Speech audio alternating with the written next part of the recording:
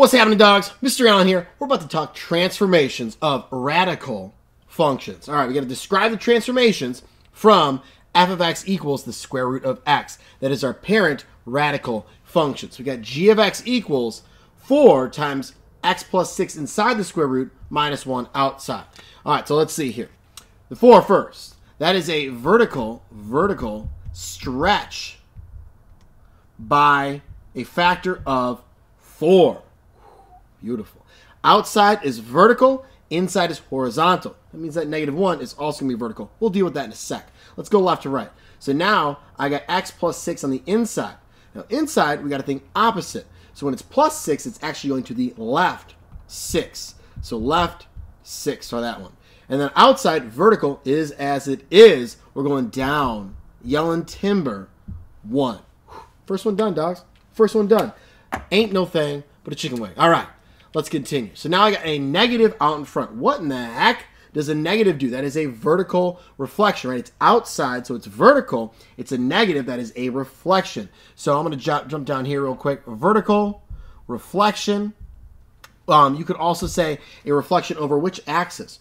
The x-axis. When it's a vertical reflection, it's going over that x-axis. I'm moving my hand up and down, which goes over the horizontal axis. So you can either say vertical reflection or vertical reflection over the x-axis or just reflection over the x-axis. I'm going to stick with vertical reflection. I've said that enough. All right, on the inside, again, we got x plus 2, so it is going to the left 2 for this one. Lovely. All right, last one over here. I might do a bonus one, though. I'm feeling a little spicy, okay? So on the inside here, we got 1/3 times x. So it's horizontal. It's either a compression or a stretch. Remember how we said on the inside, it's kind of the opposite of what you'd think? Same goes with multiplication. So if I'm multiplying by 1/3, we actually got to think about our factors being reciprocal of that, which would be 3. So this is going to be a horizontal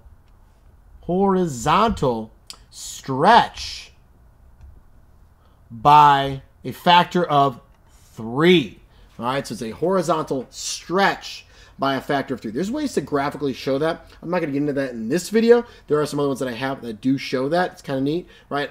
Neat as far as I'm concerned, right? As a math teacher. You might too. I don't know. We'll see. All right, so we got a horizontal stretch by 3, and then we're going up 1. Excellent. Fantastic and wonderful. So let's say here, remember I said I want to do a little bonus action here. I want to do some bonus. Let's go with L of x, right? I had to sing the alphabet in my head for a sec right there. So let's say we have the square root of, let's go with 2 parentheses x plus 4, and then we'll go with plus 6. Okay, so let's talk about these transformations here. First off, all right, I got that 2 inside the square root. Remember how the 1/3, flip it? Same thing goes with this 2 now. So it's going to be a 1/2. My factor is going to be a 1/2, which makes it a horizontal compression by 1/2. Excellent.